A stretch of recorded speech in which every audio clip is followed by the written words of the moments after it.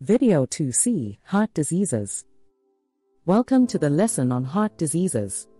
In this video, we will discuss causes and signs of heart attack and how to care for someone having a heart attack.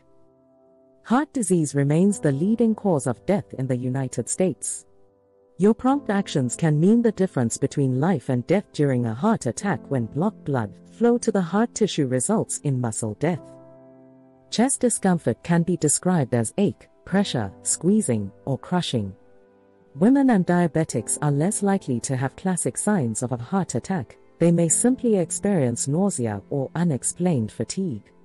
Shortness of breath could be the only sign of an impending heart attack for some individuals.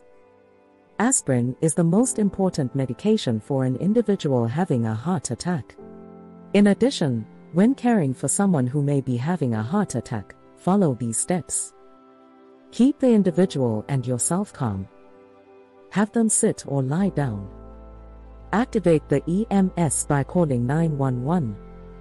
Give 2 to 4 baby aspirins or half to a full adult aspirin tablet.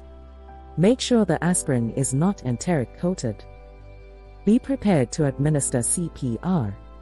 Heart attacks can become fatal quickly. Individuals with symptoms of a heart attack should be transported to the hospital via EMS. Do not let someone suspected of having a heart attack drive themselves to the hospital. Encourage them to wait until EMS arrives. If they refuse, then have someone else go with them to the hospital. This concludes our lesson on heart diseases. Next, we will review fainting.